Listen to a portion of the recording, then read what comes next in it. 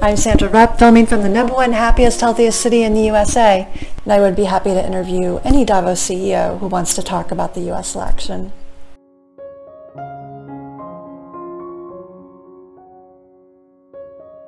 I've been following Davos meetings as well as Bilderberg. It's a fraud. It's an election fraud, and we are going to do everything to make sure that he stays 4 more years, because we know that there are hundreds of pages of affidavits in the swing states. There are 11,000 reports of criminal activity in the counting centers. We have fraud coming out of our ears. We know each other very well.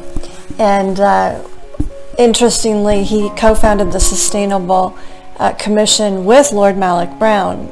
So we did a video to Lord Malloch Brown because he is George Soros' best friend. He's the chairman of Smartmatic, which provided the software to Dominion voting systems through their acquisition of Sequoia. That was the only way Biden could win. I am a top female executive coach. I worked in executive search. I was placed on the Thinkers 50 radar list for the world's top business thinkers. Donald Trump won this election. Suburban women voted for him. He got more votes from African American Black community as well as the Hispanic community.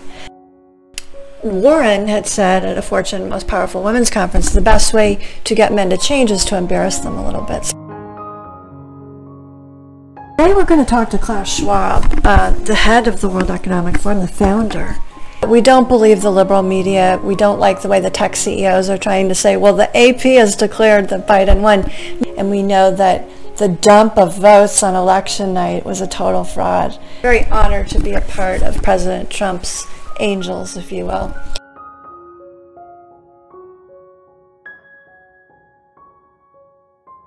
When the left-wing media tries to say, oh, but there's no evidence, let me tell you something. There are 300 pages of affidavits, George Soros said at World Economic Forum, Klaus. He said Trump will disappear in 2020.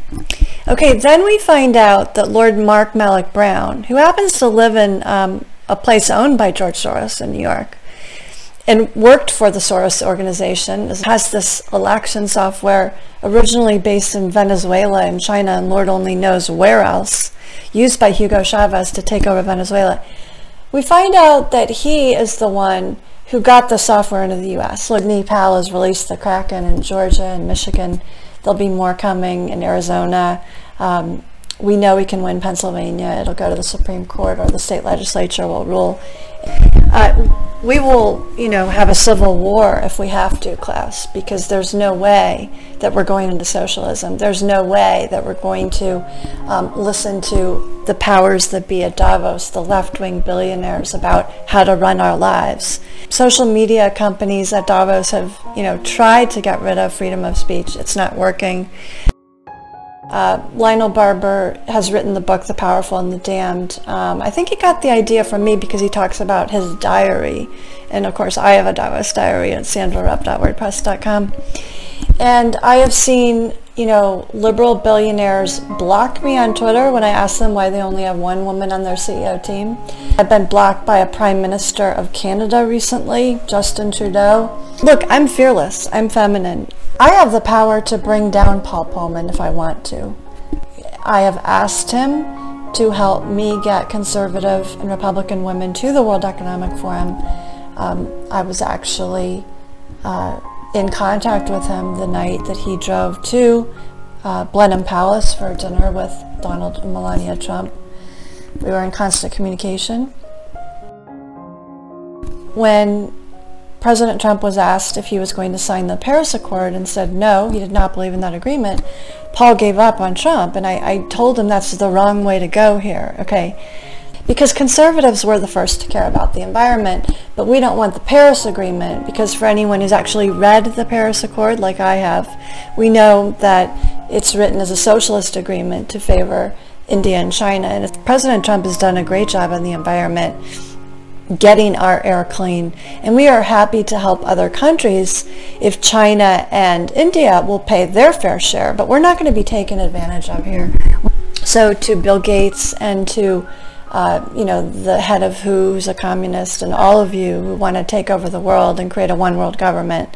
We don't buy it. We never did. The women of the United States are much smarter than that. These women that are liberal have been snowed over by these like CEOs. And you know, Paul Polman is very charming, let me tell you. Oh, he loves to hug and kiss people. You know, I've never felt that was a good thing for CEOs to do, and I've told him that. I don't believe in touching women, and Joe Biden is the worst at that. We're not going to let Klaus win the Nobel Peace Prize by, you know, working with Soros and Malloch to take down the USA and put us into socialism, because I'm not going to let us become Venezuela, where the women can't feed the children and they can't feed the pets in the zoo. So this is just not going down properly, gentlemen. And I am here to let you know that I speak truth to power. I want to encourage all Republicans to be on the Trump team, because if you want to have anyone come out and vote for you, you better be on the Trump team, because Donald Trump is the greatest president in American history. He follows in the footsteps of wonderful Republicans like Ronald Reagan and Abraham Lincoln, and I would put him in that category of presidents. So I'm honored to be here talking on behalf of President Trump and Melania Trump and the Trump family. I originally got involved in the World Economic Forum at Davos when they actually were requesting ideas for creating inclusive economic growth. And I was placed on the cover of the Davos debates in 2011 for my answer, where I stated that investing in the feminine leadership style is the largest economic opportunity worldwide. In President Trump, we saw a man who was inclusive. He was creative. He's brilliant in that right brain creative type way. He's entrepreneurial. And he knew that if we were going to get more inclusive economic growth, it was going to come from entrepreneurship. It was not going to come from just the big companies taking advantage of women and not hiring us as we get older, or not investing in us as entrepreneurs. He knew that women were the key. So he's had a lot of great women in his administration. And I had met Donald and Melania before, but I actually have sat next to them in the dining room at 21. And they are lovely people. When I started, there were only 15% women attending Davos, which was just crazy to me, because I had worked in global executive search based in New York, rose to managing director, and I knew the talent was out there for at least 30 to 40% women at Davos, probably 50% now. Now, after pressuring 5 key CEOs, we're going to be having it in the summer, because I think you can attract more women. You know, women didn't exactly like heading up to the top of a mountain in January, where it's freezing cold. And he started up the World Economic Forum originally with European CEOs, and then American CEOs started attending this famous conference up in Davos, Switzerland. As we watch this election, there's a bit of the Wheel of Fortune going on, and I actually found a funny tweet the other day where they were solving the Wheel of Fortune puzzle, and it said Biden cheated. That was the #1 trend actually on Twitter the other night. Most Americans don't believe that Biden won this election, so we are a long way from Inauguration Day, and we believe Trump will get 4 more years. We've got a December 14th deadline. That's for the Electoral College, but then there's also the January 6th deadline, where Congress actually has to approve what's going on. So there's a lot of steps in this process. The Supreme Court, we also believe, will get involved. We're curious about the Republican legislatures. 8 of 9 of the swing states have Republican legislatures. I am proud to be an American. I love this country, and I will make sure that you all have your freedom of speech, because I am fighting for every man and woman and child in this country. And I don't believe in open borders. I think that's incredibly dangerous, and the men at Davos want open borders, which we will never have here, because we know that we wouldn't be able to protect the women and children of the country. And I do not like the way things are going at Davos. I think Bill Gates is dangerous, the way he talks about the coronavirus. I mean, he was smiling when he was talking about how dangerous the coronavirus was and how it was going to bring down the U.S. economy. We know there's a medical issue there. Look, Bill Gates did not graduate from college. He doesn't have a medical degree. We're not going to listen to Bill Gates when it comes to anything medical. We know there have been problems in several countries where vaccines have been given. I would never take a vaccine because I don't trust the pharma companies now either. They have made massive amounts of money on these vaccines without taking the risk. You know, if someone dies, it's not their problem. Well, look, that's a bad way to incent these vaccine companies and these pharmaceutical companies. A highly sensitive person, you find out that you get the side effects or you're the one who dies. So just caution everyone who's intelligent out there not to take anything that you don't want to take, because this is a free country and it will stay that way. What you hear on liberal media about President Trump 9 times out of 10 is wrong. They don't report the truth about him. He's actually a very, very caring person. He loves this country. He's brilliant in his own creative, intuitive way.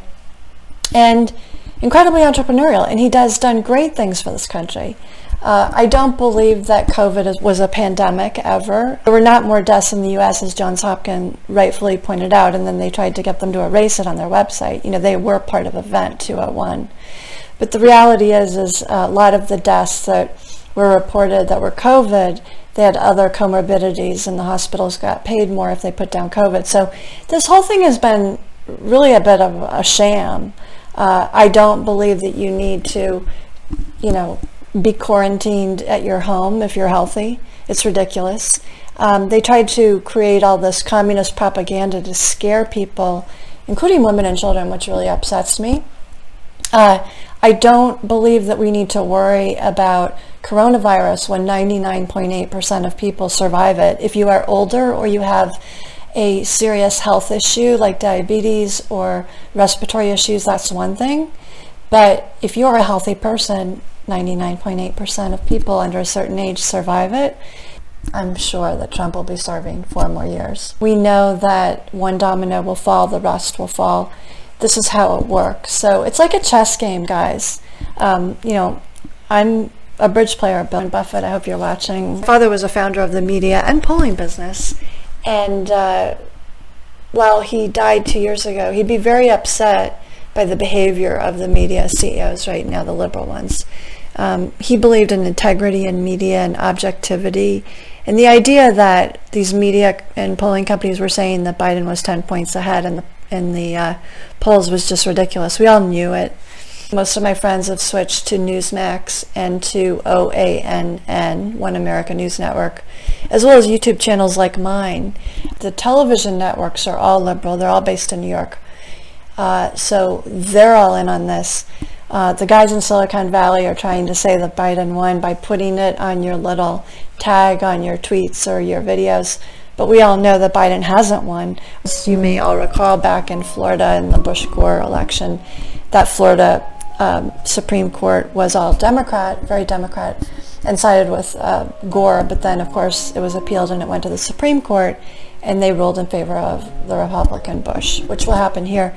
There's a gentleman, Dr. Kershavars Nia, who is an expert in cybersecurity fraud. He is now joining the Sidney Powell team, but he talks about all of the irregularities in the election 2020, and he believes that there has been fraud. Linwood, you're doing a great job. Rudy Giuliani, all of you. For any men who run companies who really want a top female executive coach, here she is. Call me on LinkedIn and we'll get down to business. I've been told I have ESP because I know it's going to happen before other people. So I named my company Parthenon Advisors after a Grecian goddess, and this sculpture really spoke to me. She was the goddess of wisdom and knowledge, and also the helper of heroes. If you would like to, you can also donate and sponsor me at patreon.com. We love President Trump. He loves this country. My relative was the Reverend William Brewster, the one college-educated person on the Mayflower. He went to Cambridge, and he came to this country for freedom of religion and freedom of speech. So those are two values in the U.S. Constitution that we will never get rid of. Business Roundtable CEOs better really understand that the smartest women in this country are supporting President Trump 4 more years. So thanks for watching, guys. and have a nice evening. Love you all. I'm Sandra Rupp, and I was placed on the Thinkers 50 Guru Radar list for the world's top business thinkers. Welcome to the art of 21st century career navigation. We're ready for Davos.